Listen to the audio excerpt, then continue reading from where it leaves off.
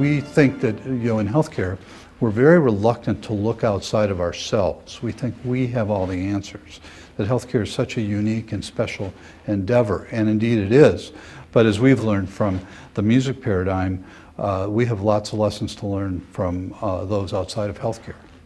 I want to create a safe, enjoyable environment, because for the resistant people, that's the environment that's going to make them most open to looking at themselves anew. It's very difficult to blame somebody else for the sound that's coming out of your own instrument when you're the only one in the room. And so we became incredible problem solvers with our hands.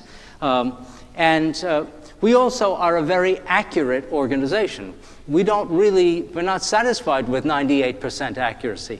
We really want 100% accuracy. One of the things that we've been talking about for some time is the concept of eliminating medical injuries from errors and mistakes. The obvious relevance to what we try to do in our complex system of healthcare was, I think, extraordinary. You're seeing your organization in the orchestra.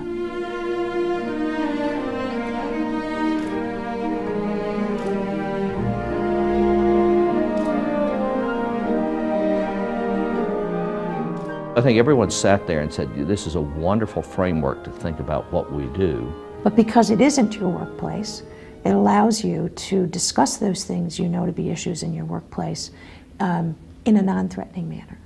I use the orchestra to show the difference between what's just sort of adequate professional playing and really inspired visionary playing. And people can feel that. And they transfer that to themselves. They say, well, what could it be like if we collectively could do something really great? Every person in the organization has to be involved and feel like they have a role in ensuring the safety of patients. The music paradigm gave that clear message about how every member of the organization is absolutely critical for that. You can have the greatest soloist in the world, but if they're not playing the same notes at the same time off the same sheet of music, it's not a very harmonious result. And I think that resonated with all of us. That's a lot of the issue that we face, is we've got a culture of soloists in an environment that requires a coordinated team effort. There were so many moments in the Music Paradigms presentation where I was looking around and I saw people shaking their heads, completely relating. I saw CEOs shaking their heads when he was talking about leadership. I saw people who were clinicians and practitioners shaking their heads when he was, focusing in on the team and how to play together. When Roger conducted in particular ways to show somewhat dysfunctional leadership.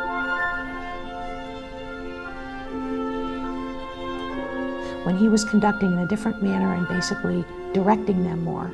And you could see, not only was he being more directive, but he also, his passion wasn't the same.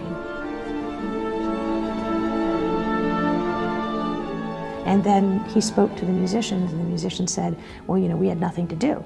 And so what's it like working with this conductor? Well, it defeats the purpose of me actually being trained, or any of us to be trained as to what we're doing, because we no longer have any responsibility for our actions because you've taken it over. We can detach. We can detach from what's going on because you have taken over the responsibility of everything. It's like a control issue. Yeah. It's very profound what you're saying now. Our skills have become negated by your control over every aspect of the piece. Leaders have to understand that they can't go around telling people what to do. They have to inspire people. They have to have vision. They have to show direction, all the things that a conductor has to do. I never would have made that connection before. I never saw it before. And it was just so magical to watch the way the conductor was able to pull that together. For me, I took away things like leaders should not necessarily be doers, but enablers. That micromanaging actually sends the signal that you don't trust.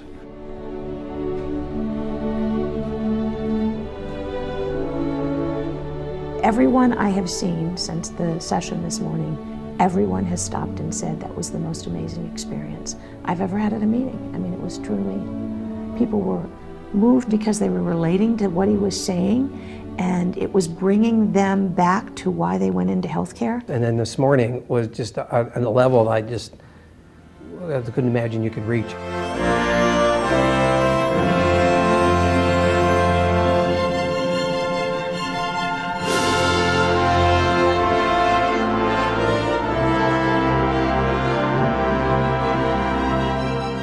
Just the whole experience, I could just feel permeating my body.